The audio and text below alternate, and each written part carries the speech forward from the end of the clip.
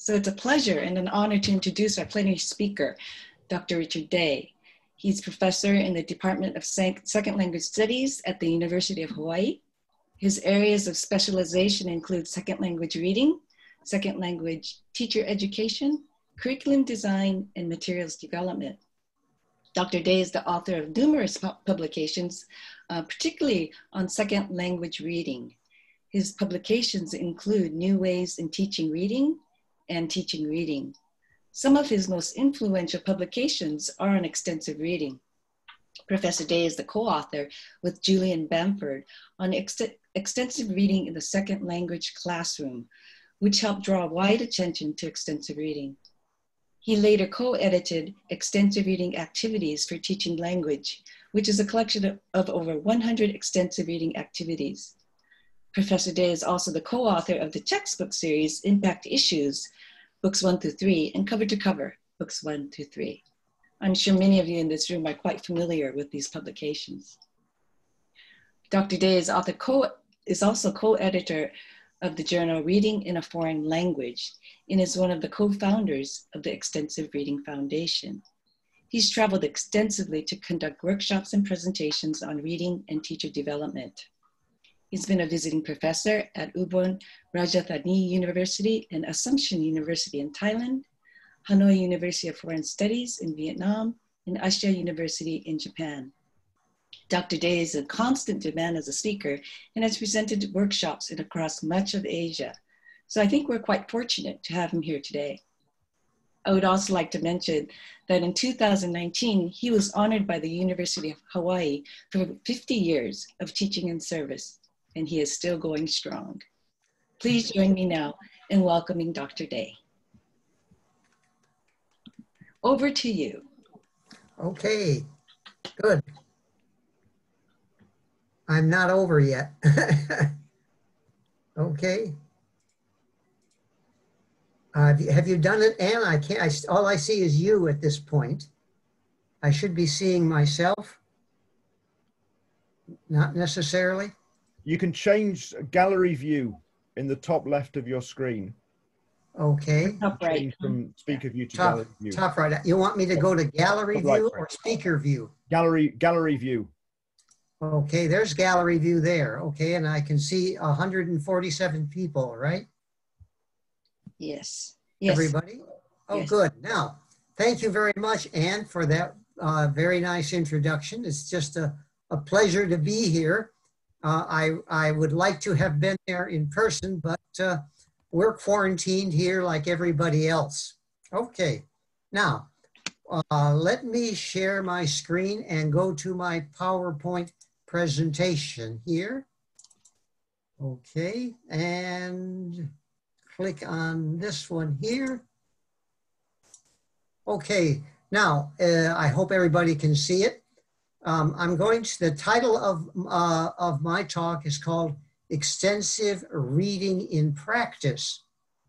And here's what I'll be doing. I'm going to first talk about the nature of extensive reading, and then I'm going to go over the 10 ER principles, and then look at the practice of extensive reading. And I hope then we will be done before my allotted time is up. Now, by the end of my presentation, we will have gained insights into the history and nature of extensive reading, examined the practice of extensive reading, looked at how to put extensive reading into practice, and then speculated on some possible future directions of ER. And I'm hoping we have enough time to maybe go over some ER activities. So that's what we're going to be doing in the next about 30 to 35 minutes. Let's go ahead and start. Now, the nature of extensive reading. Harold Palmer. I don't know if any of you remember his name, Harold Palmer.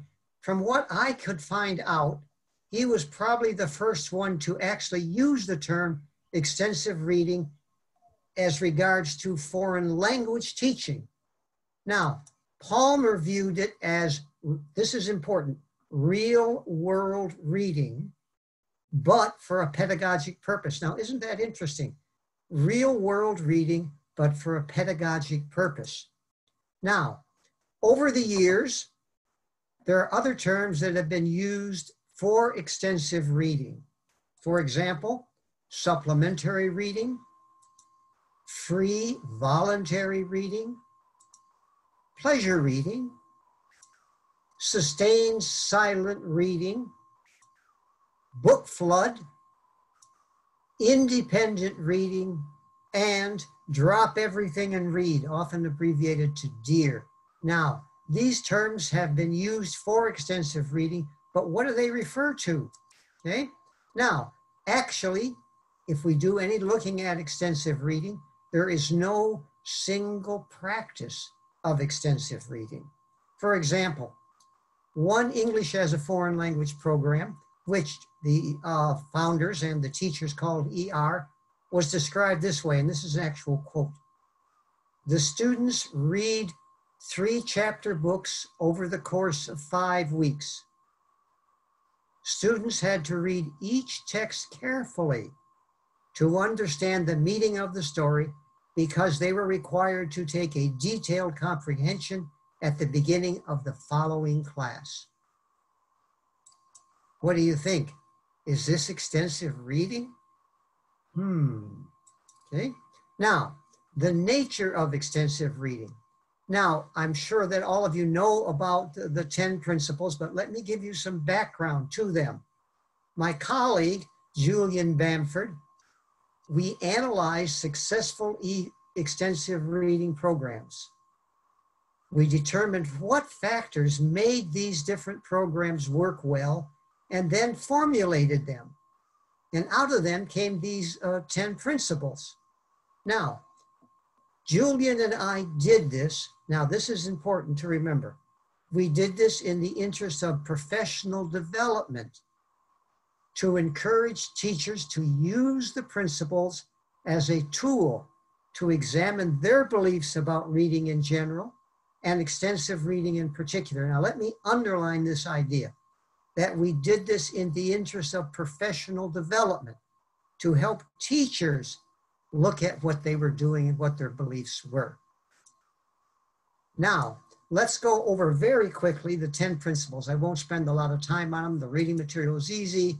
Variety of reading materials available. Learners choose what they want to read. They read as much as possible. The purpose for their reading is usually related to pleasure, information, and general understanding. Reading is its own word.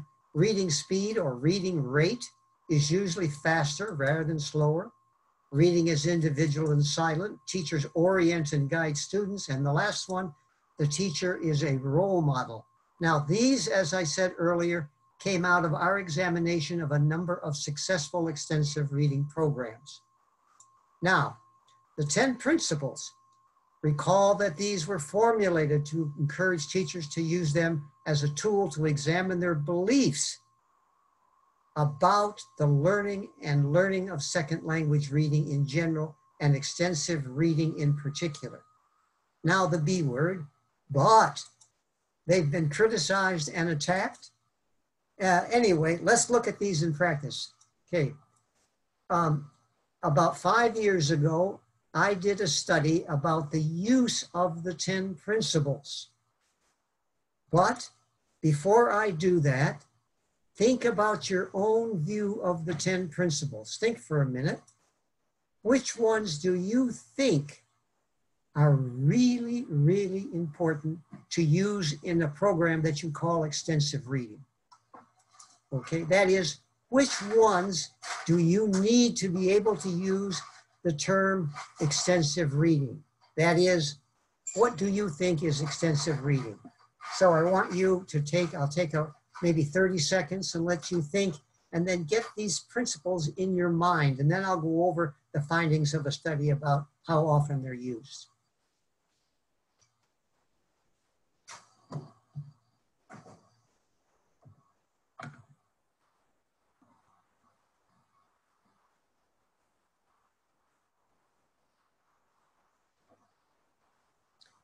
Okay, now everybody's going to come up differently about what they think are important. Okay, now let's take a look at the results of this study that I did. Now, I looked at 44 extensive reading programs. Now, I will present the 10 principles with the number of times the principles were mentioned as being used in these 44 programs.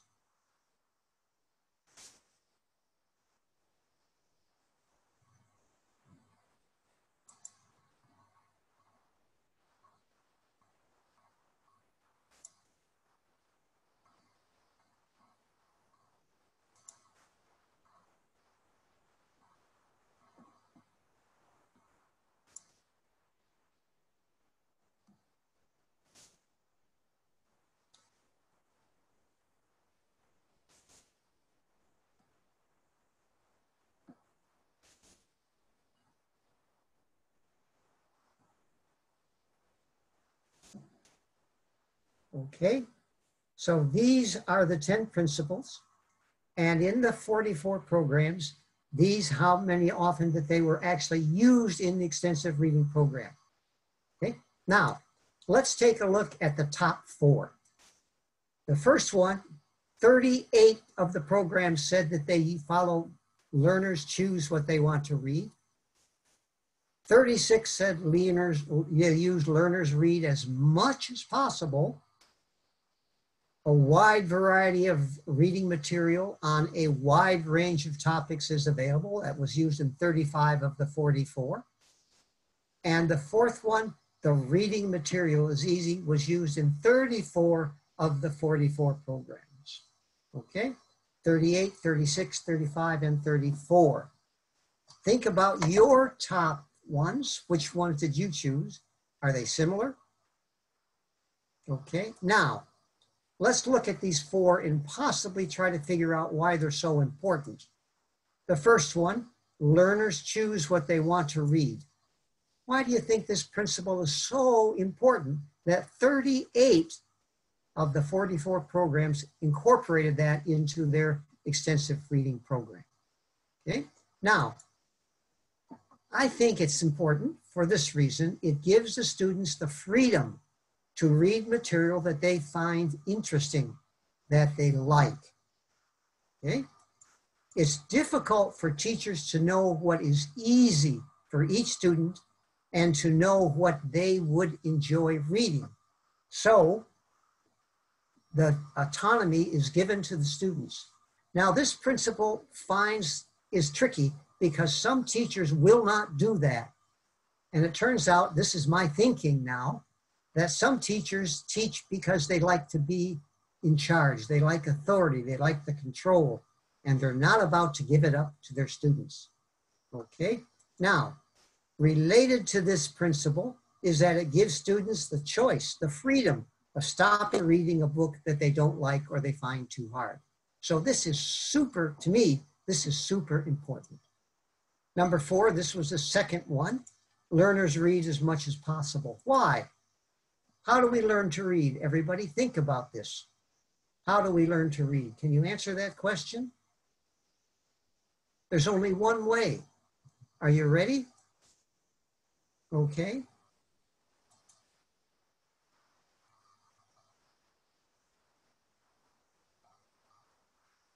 We learn to read by reading. There's no other way. We don't have it part of our genetic code. Okay? We're born, if everything is all right, with the genetic ability to speak and listen, but not to read and write. So we have to do it. Okay? How do you learn to ride a bike? By riding the bike, by cooking. All these things we have to do. And the more our students read, the better readers they become. Okay? So important. Learners read as much as possible. Number 2, this was the third one. A wide range of reading material on a wide range of topics is available. This is just related to the 2 we just examined, because if there's not a wide variety of material on a wide number of topics, students can't choose what they want to read, and they don't have material that they won't read then, and they've got to learn to read by reading. So this is really, really important, okay? And the last one, the reading material is easy. Why should what learners read be easy? Shouldn't it be hard and difficult? Well, if the readings are hard and not easy to understand, learners will not read much and will not enjoy reading in the new language. So they've got to be easy. Okay? What is easy? This is tricky. What is easy? Okay? Now, Steve Krashen said the best way to learn a new language is to have comprehensible input. By that, he meant I is input is +1. That means slightly beyond their proficiency level in the language, slightly above it. But I say to learn to read, it should be I -1, slightly below the comprehensible level of proficiency in that. That would be easy. Now, the macho maxim of reading instruction, no reading pain, no reading gain. But ER reading motto, reading gain without reading pain. The reading material must be easy, easy. This is directly related to the top three. They choose, they read as much as possible, and a wide variety of reading material is available. Okay? The reading material is easy. Good. Now, let's look at extensive reading in practice. Now, so what? What's the effect of extensive reading in English as a second language and English as a foreign language context? A colleague and I did a study a couple of years ago, a meta-analysis. Then we wanted to answer that question. What's the effects of ER in ESL and EFL contexts? Our study gathered 70 unique samples from 49 primary studies published between 1980 and 2014, involving a total of almost 6,000 participants, 5,919 participants. The results showed the supremacy of extensive reading over a traditional reading approach. Experimental versus controlled contrast and pre to post contrast was 0.79. This is a significant difference. It showed that over a traditional approach to teaching reading, extensive reading really helped the students gain reading proficiency. This study clearly shows the positive impact of the practice of extensive reading. So when students engage in extensive reading, they learn to read. Exciting. Now, ER in practice. Now, there are a number, from my studies of extensive reading, there are a number of ways that ER is actually used. The first one is what I call a stand-alone course. That is, it's an extensive reading course. There's nothing else done in the course except engage in extensive reading. I've never done this, frankly, and I would love to do it before I don't teach anymore, but I've never done this, okay? But I've known people who have done it and they always enjoy it, and the students learn a great deal. Another way is to take a course and put it aside and put extensive reading in. Okay? It replaces an existing course in the curriculum. I've never done that either. I've heard of it being done, but I have never done it. It's a standalone course, but it's replacing an existing course in the language program. The third way is an addition to an existing course. Okay? There's already a course, and it could be a reading course, a 4 skills course, whatever it is, but extensive reading is added to it. Okay? Now, I've done this a number of times. In fact, this is the most common way that I'm aware of ER in practice, in addition to an extensive course. Okay? Now, ER is extra. The course remains the same. Note what it says, an addition to an extensive reading course, not replacing part of an existing course, but it's extra. Everything else in the course remains the same. Most of the reading that the students do for ER is done outside of the class, not inside, because the course is the same. They've got to cover the same material that the other course that's there is done. Some reading is done in class, and credit is given for extensive reading. Now, the last time I did this was a couple of years ago. I did it in a second semester Japanese course at the University of Hawaii. Okay? Second semester, that is, the students had one semester in the fall of Japanese. It was called Japanese 101. And then in the second semester, Japanese 102, we added extensive reading to it. Okay? Nothing was left out. And what we did was say we gave the extensive reading 15% of the final grade. That is, so 15 points of extensive reading were in the final grade. And if the students read a certain number of books, they got 15. If they read a slightly less number, they got 14, et cetera, et cetera, et cetera. So we gave credit for extensive reading. Okay? Now, extensive readings activities may be done in class to monitor students' reading and to enhance incidental language learning. We'll talk about ER activities in another minute or two. Now, this I find very, very helpful, because if you do extensive reading in class and you do activities and the students have not done the reading, then they can't engage in the activities. So it's a very, very nice way of monitoring the students' reading. Okay? Now, when I've done this, I always introduce extensive reading at the beginning of the class before students do anything. And I give them 3 rules. Now, I'm going to give you the 3 rules, and I need your help. And we can talk about this in the Q&A session at the end of my presentation. I get a little bit concerned about the difference between my first rule and my second rule. I'm not sure which one is more important than the other. So let me know which one is more important for you, the first one or the second one. Okay, here are the 3 rules that I give my students at the beginning of the ER. Are you ready? Here's rule number 1.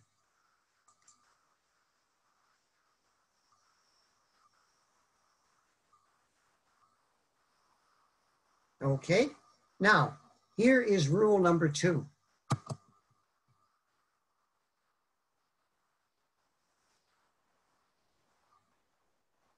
Now, you know rule number 3 already, right? E-N-J-O-Y. Now, about a number of years ago, I was teaching in Ho Chi Minh City, Hanoi. I was teaching this when I was in Hanoi, and I added ER to a class, and I presented these rules. And I had a class of 3rd-year English majors. 3 years later, I was back in Hanoi for a plenary conference. And at the end of the conference, I was talking to some of the people in the audience, and one of my former students came up to see me. And he had a big smile on his face, and he said, "Good afternoon, Dr. Enjoy." So he really remembered the rules. Okay, ER in practice. Remember, we have a standalone course, replacement course, in addition to an extensive existing course, an extracurricular activity. That is, for example, an after-school club. Now, I did this in Japan, and it was really nice. We did it on a Saturday morning. We met every Saturday morning and engaged in extensive reading. And at the end of the semester, we had an extensive reading marathon. And for the 2 hours, we saw how many books each of the students could read, and the student that read the most, we took him to lunch. It was quite exciting. It really, really worked well. Now, during the homeroom period, now the reason I'm telling you about this during the homeroom period is that I'll share with you a true story. A number of years ago, I was giving a workshop on extensive reading to English language teachers in Seoul, Korea. and talked about this. Now, I was back a couple years later and gave another workshop on extensive reading. And at the end of the talk, one of the teachers who had been to my first workshop 2 years before came up to tell me that she was so sold on extensive reading that she put it into her homeroom in her middle school. Okay? She was teaching English at a middle school in Daegu, Korea. And every half hour from 8:30 to 9 o'clock, the students had to read books. That's all they could do. Now, she didn't have any extensive reading books. So what she did was, using her own money, bought a whole bunch of graded readers and used them. Now, the students liked it so much, a couple of them started to take the books home and were reading them at home. Now, this is a story that the teacher told me. Now, one of the girls was reading at home and her mother came up to her and said, "What are you doing?" "Oh," she said, "I'm reading an English book." And the mother was very surprised. "You're reading an English book?" "Oh, yes," said the student, her daughter. "I really love it." Now, in the neighborhood, there was a neighbor, and this neighbor had a daughter who was in the same grade, but not the same homeroom as this student. And the mother knew that. So when she saw that girl's mother one morning, she said to her, "My daughter reads English books at home. Does yours?" The mother got so upset, she went to the principal of the middle school and wanted to know what was going on and was very upset. Well, of course, the principal couldn't say anything because he had no idea what the teacher was doing. So he went to her homeroom and saw what the students were doing. And he asked the students about it and they told him they enjoyed it. He was so impressed that he bought books for the whole school, all 3 grades in the middle school, and everybody did it at homeroom. And the teacher got her money back. Quite a nice experience. Okay, now let's look ahead. This is my prediction about the practice of extensive reading. I believe that we're going to see more combinations of what I call intensive or traditional reading and extensive reading, a combination where extensive reading and the traditional approaches are used in the same thing, in the same classroom, sharing. Okay?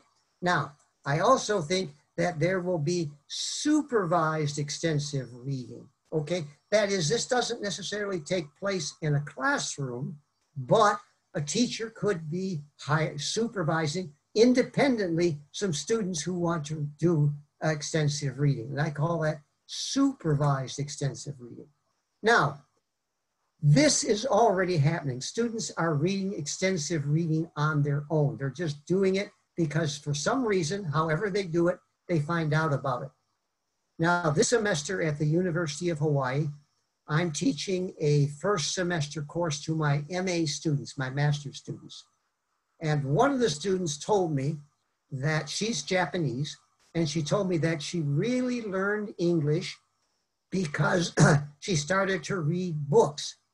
Her sister had an extensive reading program at her school and gave the books to her sister. And she started reading them on her own, and she really, really enjoyed it. So I think that there is this practice of independent extensive reading, and I think it's going to become more widespread. Okay? Now, also, looking ahead, the internet is becoming prominent, and it will be becoming more and more prominent. Mobile devices, our phones, will be major players. Now, whatever form it takes, these different practices, extensive reading is going to continue to spread around the globe. And this is a prediction, I think it's going to be used in more languages other than English. That is, right now, English is the language that's used most commonly in ER, but I think it's going to be used more and more and more. For example, there are already extensive readers in Chinese. Okay? I think that's going to become more and more prominent. Now, remember number 6, reading is its own reward. Okay? Now, there's a but there because there are activities that are possible and there are actually quizzes that you can do. Now, Tom Robb, who talked just before this, talked about the Moodle Reader, and this is a browser-based tool that provides quizzes on over 5,500 graded readers and books so that teachers can have a simple way to assess their students' work. Okay? And also, there's the X Reading, Tom Goldman stuff. X Reading program, which has a whole bunch of graded readers and follow-up quizzes. I've used this extensive reading program and I highly recommend it, definitely. Now, also, I think we ought to take a quick look at activities, ER in practice. Let me take a quick look at the time. Okay, we've got enough time for a few activities before I turn it over to Q&A. Now, ER in practice, some activities, extensive reading activities. Now, by this, these are activities that you can actually do before, during, or after students have read their books, their graded readers. Now, these are things that I have done. We know from research that there is what we call incidental vocabulary acquisition. That is, when students engage in extensive reading, they increase their vocabularies without direct study. But the research shows the gains are fairly small. So what I have done in my teaching of ER is added vocabulary journals. That is, when students have finished reading a book, I tell them to go look through the book and pick out some words that they didn't know before or that have different meanings they didn't know and put them in their journal. And then what they do is send me their journals every now and then I look at them and then return them. Then maybe about the third or fourth week of doing journals, I have what I call group discussions. I tell each student to bring to class 3 or 4 new words that they've learned from their reading. And they get in groups of 3 or 4 and share their new words. Now, it's interesting because I get reports from the students that they may learn words from their colleagues, from their classmates. Okay? Then I do self-tests. Now, this takes some time. The other 2 activities don't take much time at all from teachers, but the self-tests take a little bit of time. And let me explain a self-test. What I do is I spend about a half an hour and I give the students examples of how to test for vocabulary. Translation, matching, fill in the blanks, you know how to do that. And I have them then make a test, 20 items on a test of the last 3 weeks that they have been reading from their journals. And then they send me by email their tests. I go over my students' tests. Maybe I would correct them. I might change the order, etc. And then on the day of the test in class, I have hard copies of each student's test, and I give each student his or her own self-test. They take the test and give it back. Now, guess what score they get? Generally, it's 100%. Isn't that interesting? Now, they don't learn the words by taking the test, but in making the test. Really interesting. I've got a lot of very positive feedback to self-tests. Oral fluency, listening and speaking, okay? Now, let me see, I've got a little bit of time here. This is really fun. 3, 2, 1, okay? Let's look at 3, 2, 1.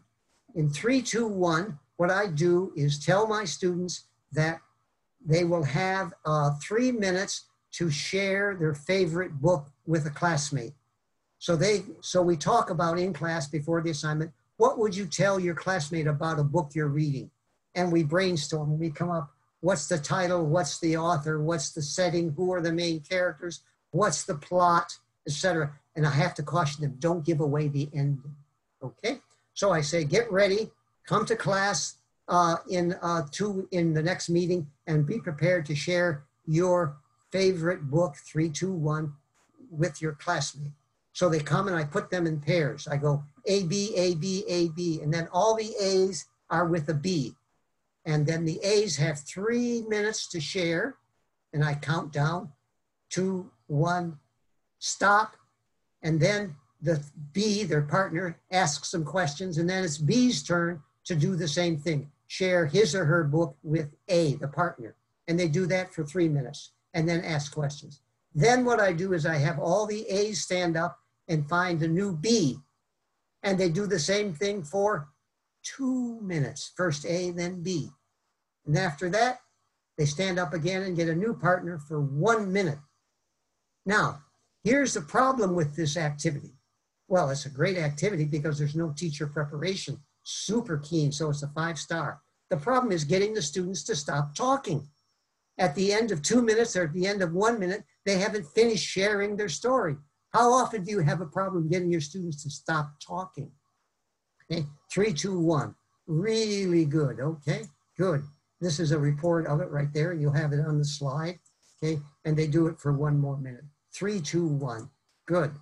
My favorite passage, this is straightforward.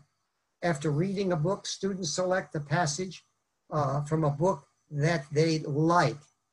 And then what they do is share it at home, read it at home themselves, and then come and share with a partner in class and read their favorite passage, okay? Now, for example, I'm going to read you very quickly my passage from a book that I really, really like, and I'm going to share it with you. This book is called JoJo's Story, okay? It's a book about a young boy who lives in a country and there's a civil war. And he comes home from school and he finds that everybody, the enemy has come to his village and killed everybody. And here's how the book begins. Chapter 1, Only Me, JoJo. It's dark again, so it's evening. No, I'm wrong. It's I think the 4th evening, Tuesday, Wednesday, Thursday. Yes, it's Thursday.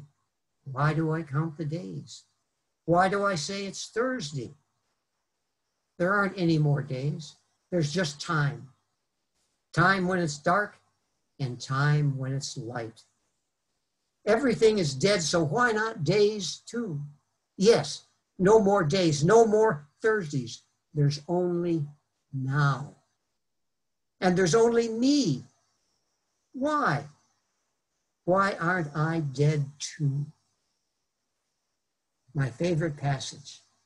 Now, I've discovered that what happens is when they read it to their classmates, their classmate wants to read the book. It's quite exciting, okay? And explain why they like it. Well, this hooked me. I had to continue reading the book. I couldn't put it down. Sentence detective. This is grammar. This is cool. Now, I took a sentence from a book and I added 1 word. Okay, so you are the sentence detective and you look at my sentence and figure out which word did I add. And here's the answer. The distinguished professor walked confidently into the crowded classroom. So I added older, okay? Now, when I have my students do it, I tell them, for example, add an adjective, add an adverb, etc. And then they try to do it. This is fun. The students really enjoy this. They try to trick their classmates, okay? Now, I know what comes next. John, look, Mary, at my new bicycle. This came from a graded reader. Mary said, that's really great. Where did you get it? And John said, my dad gave it to me, and then your partner would have to fill in the blank. I know what comes next. And I think all of you can answer this one. Try it. John, my dad gave it to me for my birthday. Good. Okay, you know what comes next. Now, here's the last activity, and it's really good. After reading a book, students select a gift for each of the main characters in the book. They write a paragraph about each gift, explaining why they selected the gift. Why they selected the gift. Then they get in class, they get in small groups with the same people that have read the same book and share their gifts. It's really interesting. You will be surprised how creative your students can be. And there is no teacher preparation for this. Now, I'd like to share with you, I'm going to stop sharing for a minute, and I'm going to show you this book. It's JoJo's story. Okay, this was the book that was my favorite passage. Now, JoJo is one of the main characters in this book. Now, when I was teaching in Hanoi, extensive reading, remember I had a student call me Dr. Enjoy. I had one of the students, a female student, she was about 21 years old. They were third year students, English majors. She read JoJo's story, and she said that she told about the gift that she would give JoJo. Now think for a minute, what gift would you give JoJo? Remember, he came home, found everything in his village was gone, destroyed, killed. He was alone. What would you give JoJo? Now, I will never forget what this young student wrote. It stays with me because I really learned from it. Here's what she said. She said, I will give JoJo love. He has no one to love and no one to love him. We all need love. There's too much hate and violence in today's world. Powerful, isn't it? Really powerful. Okay. Ooh, I don't know what happened here. Okay, I'm going down to here. Okay, and here's where we were. Okay, the gift. Now, the outcomes. We will have gained insights into the history and nature of extensive reading, examined the practice of extensive reading, looked at how to put ER in practice, speculated on some possible future directions, and went over a few activities for extensive reading. Now, here's some references for you, okay? And the last one here was the one on the meta-analysis on the effectiveness of it. Okay, here's my conclusion.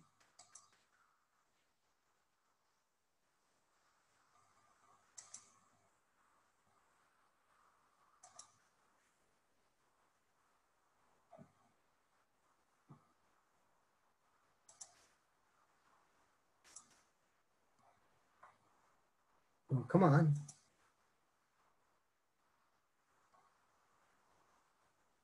I'm trying to get out of screen sharing here. It's not letting me go. There we go. Okay. Back to Anne. Thank you.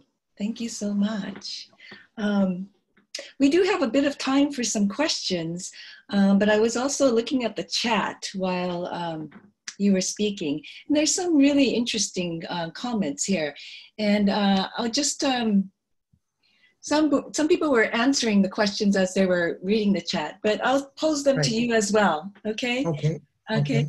Some of my students challenged themselves by choosing the I+1 book for them in our year. How should a teacher see such phenomena?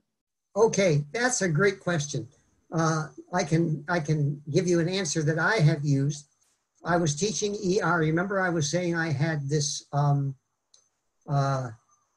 Saturday morning after school extensive reading club. I had one student who was reading at like a sort of a level 2, if you can, you know, not level 1, but right above that. And she read a mystery story. And she really liked it and wanted to read another book by that author, but it was at a higher level. So she came to see me and said, what should I do? Well, I said, okay, give it a try. And if it's too hard, stop. But if you can get by, keep going. So about a week later, she came back with a big smile on her face, holding the book and waving it. She said, Sensei, I did it. It was a bit difficult, but I really enjoyed it. So I think it depends, I guess, to really address the question, it depends upon the circumstance. So I would not say no. I would figure out the student, the interest, and go from there.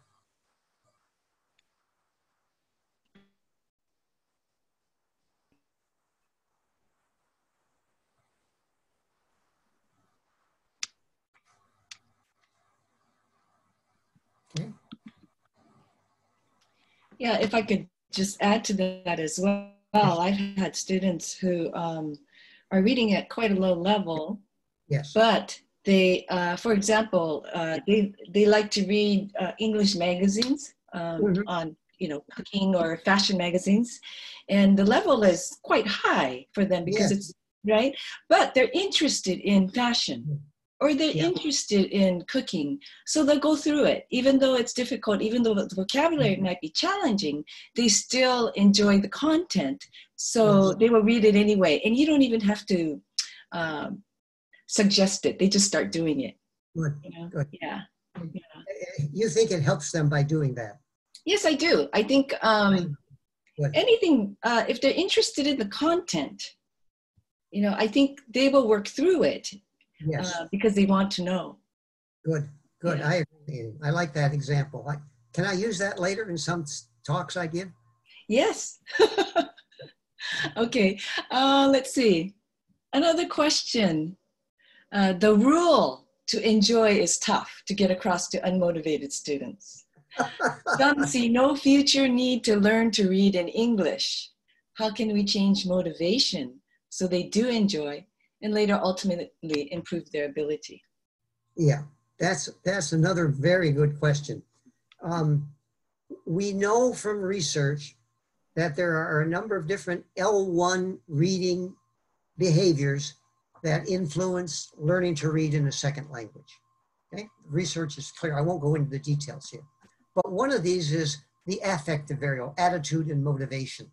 In other words, generally speaking, if you enjoy reading in your first language and have a positive attitude and high motivation, that may, not 100%, carry into learning in the L2, learning to read. It's possible, okay? Now, in the L2 reading, if they are reading books that they like, that they enjoy, and that are easy to read and interesting, then they may have a strong motivation and a positive attitude towards reading in that. Now, there's something else that's happened that, through my own research, that I found. And this has come about from teaching in Thailand and in Japan, both. What I have had is students who are doing extensive reading in English and really, really enjoy it. They have high motivation and positive attitudes, but they don't read in their L1 at all. They don't like it. They never read, but all of a sudden they discovered they like it in English. So guess what's happened? They transfer this positive excitement and enjoyment from the L2 English to their L1, for example, Thailand, and begin reading for pleasure in Thai. And I call that the foreign language reading reverse transfer. Foreign language reading reverse transfer. Right. Yes, I think we've seen that quite often, you know. Yes. In my experience as well, I've seen that.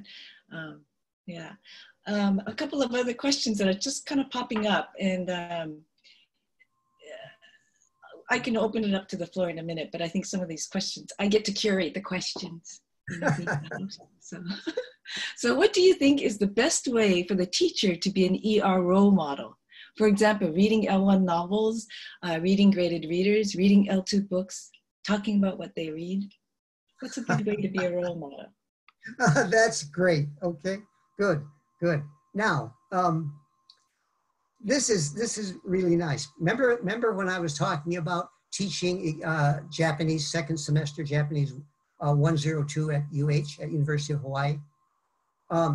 When we would do some reading in class, not often, but sometimes we could read maybe the first 5 minutes or the first 10 minutes in Japanese. I would do the same because I was learning Japanese just like they were learning Japanese. So I was reading Japanese.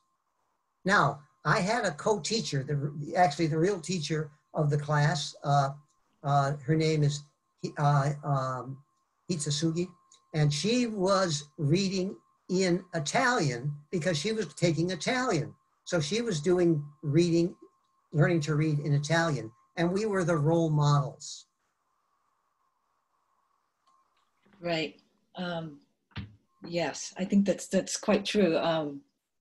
We had a teacher that was teaching extensive reading. His native speaker of English, and in extensive reading classes, he would read Japanese graded readers, you know, to be that role model. Yeah. You know what I think is so important is that students, after they finished school or a semester or whatnot, years later, they don't remember what you taught them, unfortunately, but they remember you, the teacher.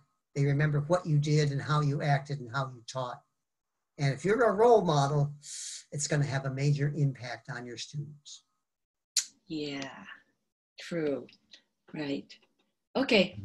Before I open it up to questions from the floor. Can I just follow up on that? Yes.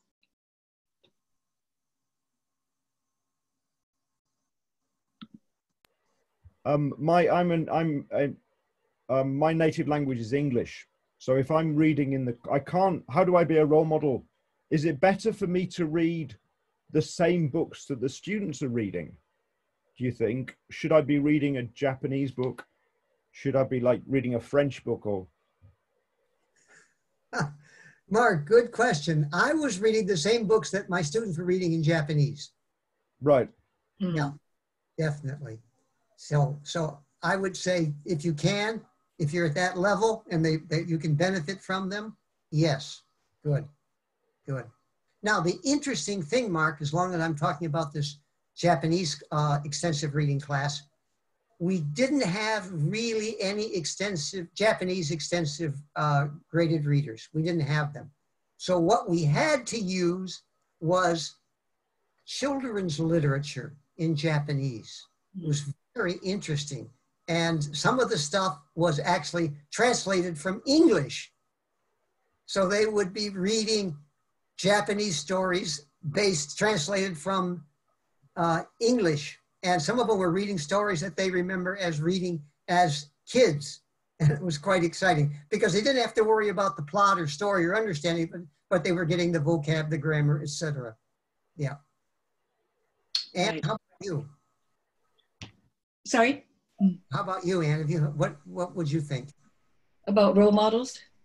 No, about what Mark was asking about. What should the teacher be reading? I think it depends on the teacher. I think because if you're a native Japanese teacher teaching extensive reading, maybe the book that the students are reading would be good. Okay, yeah. But if you're a native teacher of English in an extensive reading class, then you as a learner might be reading Japanese or another language, another L2. Easy stuff, really easy, yes. Graded readers if they're available.